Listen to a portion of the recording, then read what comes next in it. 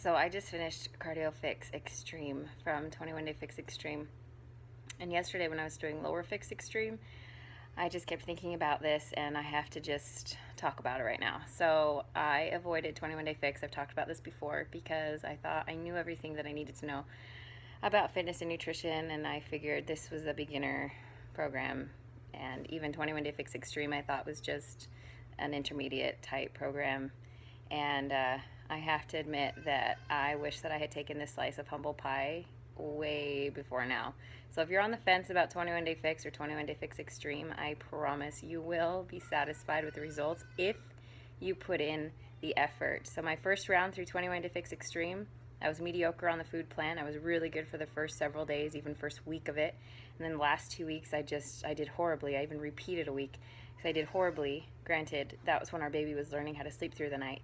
Long story short, this second time around, I am feeling the difference. I'm feeling the workouts deeper, and you have to do every single workout. If you miss a day, don't skip the workout for that day. If you cannot double up, then just do the workout you missed. If you miss an entire week, obviously that's different.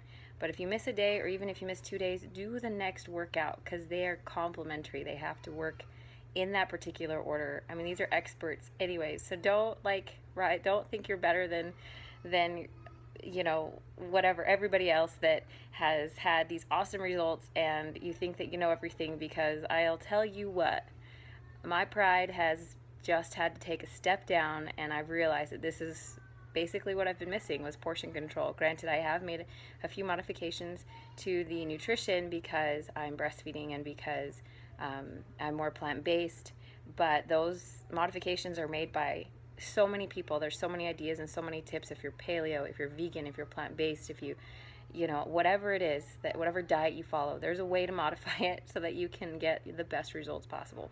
Anyway, so I just thought I would share that. I've had to take a huge slice of humble pie, and I'm so glad that I have, and I'm so glad that I'm doing this because I'm seeing results. And my baby's only 3 months old, so if I can achieve amazing results before she's 6 months old, I'll feel pretty darn good. So anyways, there you go.